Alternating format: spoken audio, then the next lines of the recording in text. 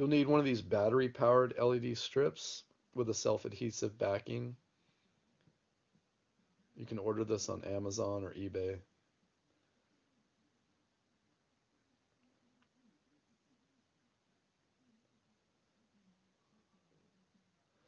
You'll also need a little bit of this high-density gel wax used for making candles, probably about a cup and a half.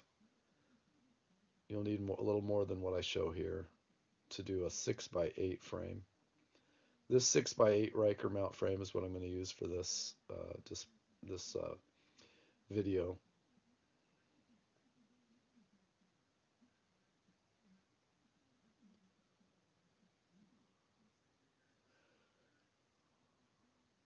Just put your gel wax in an oven-safe container at 220 degrees. It'll probably take about an hour to fully melt.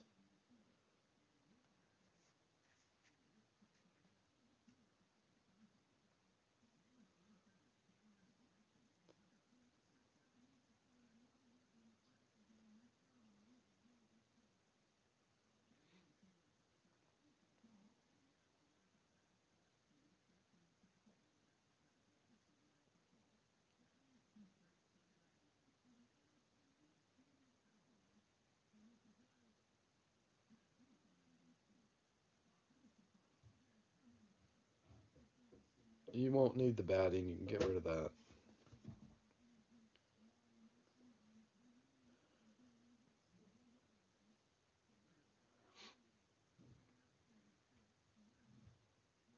Go ahead and peel off the backing of the self-adhesive strip and stick it to the inside of the Riker mount frame. I like to hold it as close as I can to the front of the glass.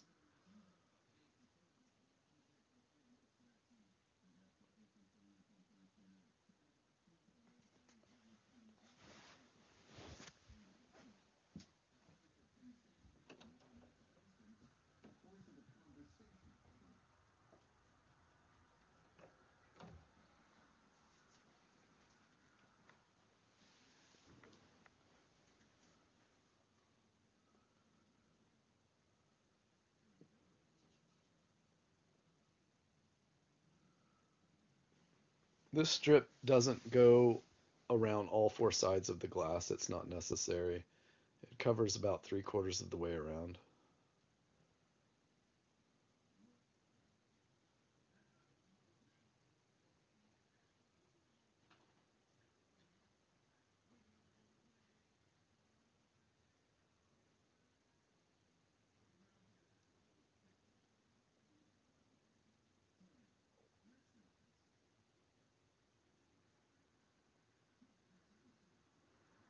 I'm just making a notch in the back for the wire.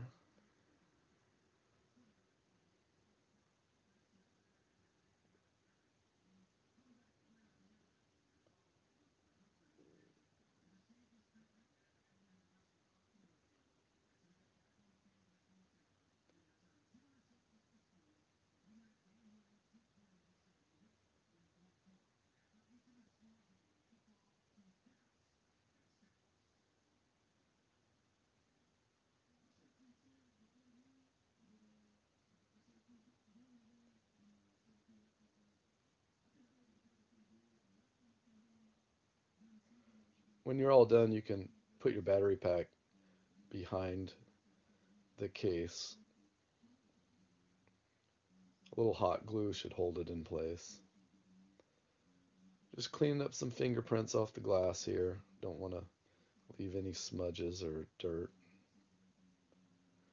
This is my original prototype. I'm just showing you guys that it is easy to remove the arrowheads. I'm going to take these arrowheads out to include them in the new frame.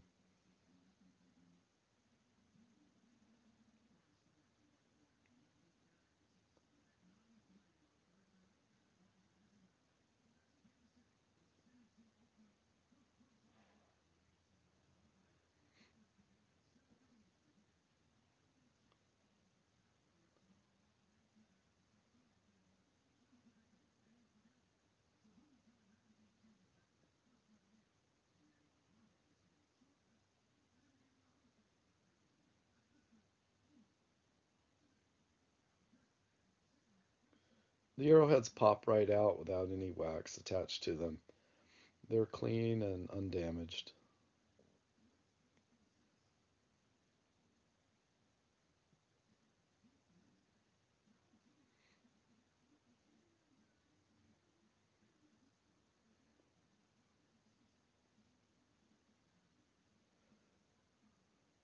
I'm trying something different this time around.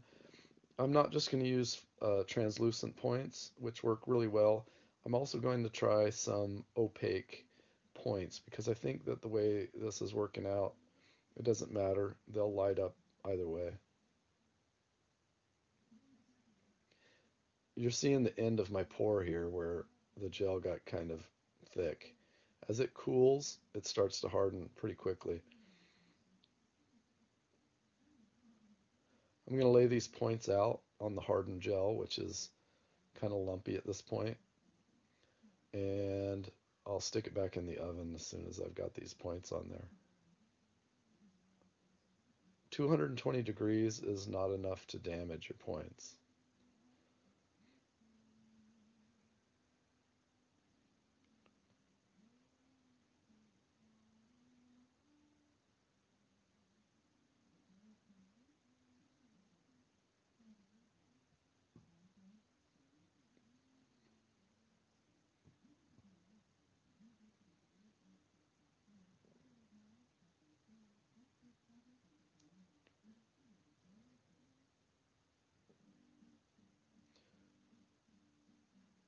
Once this gel melts and the points start to sink to the bottom against the glass, you can use one of the Riker mount pins to scoot them around and position them where you want them.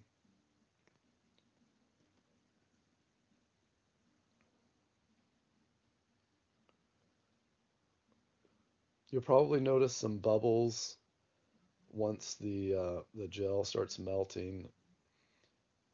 That was a problem for me, and I still have a few. Um, I have another system for treating the gel to reduce the number of bubbles. I'll talk about that maybe in a later video.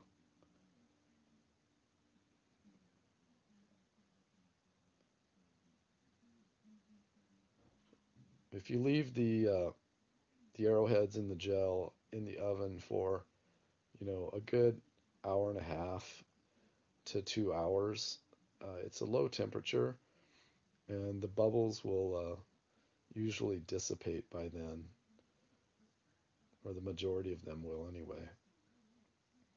If you notice just some surface bubbles as you take them out, I like to use the Riker pins to just pop them real quick.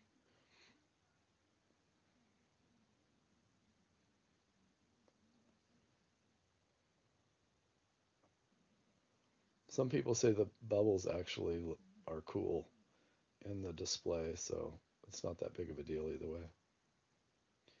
So here we go. You can see I detached the battery pack.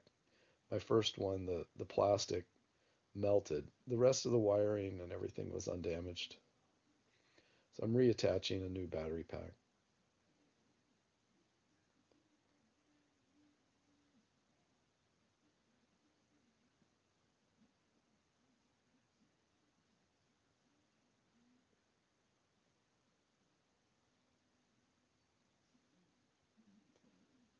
I'll put some connectors on this later, but I'm just going to demonstrate for now.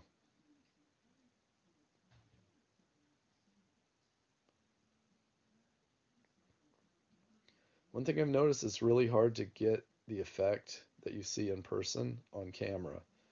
So I'm going to try to show it from a few different angles, but until you see it in person, it just doesn't compare on the screen. It's so much more colorful and bright and impressive when you see it in person.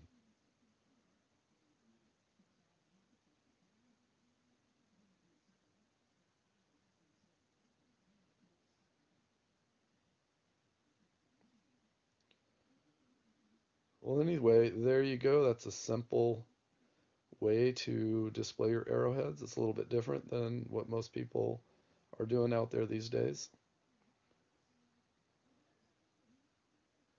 And all of the supplies are easily available on Amazon and eBay.